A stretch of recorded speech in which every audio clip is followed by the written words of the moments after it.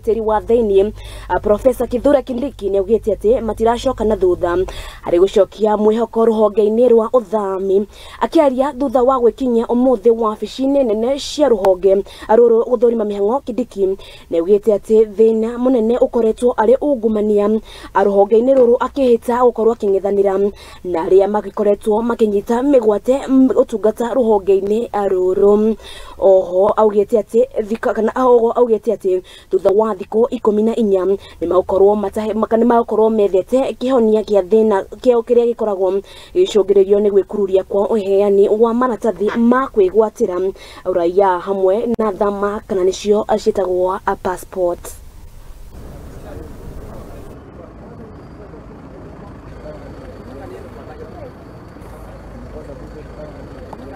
That the public perceptions about our services here have not been very good in the last few weeks.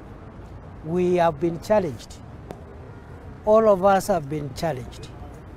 We want now to turn the story around. This place is going to be the most efficient service delivery points, not just in our ministry, but also we want to strive to be #1 across the public sector. So we still have a journey to cover. We have not fully addressed the production issue. Our production of passports is still below the demand. We will bring normalcy by first addressing the entire backlog. And once the backlog is completely removed, we will stick to the directive that I gave in February, which is every applicant of a passport must receive it within 7 working days. Number 2,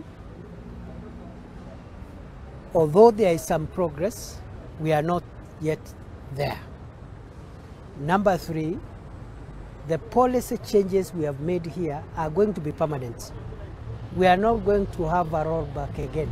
There are 2 problems here, 2 challenges. One was the challenge of technology and production. That is what was hurting service delivery here. The second challenge was the challenge of corruption. And we don't want to mince our words about that. The only caveat we want to place is that the issues of bribery, solicitation, and corruption involved very few people here, and many of them are members of the public who are pretending to be our officers, but they are just brokers from town and criminals.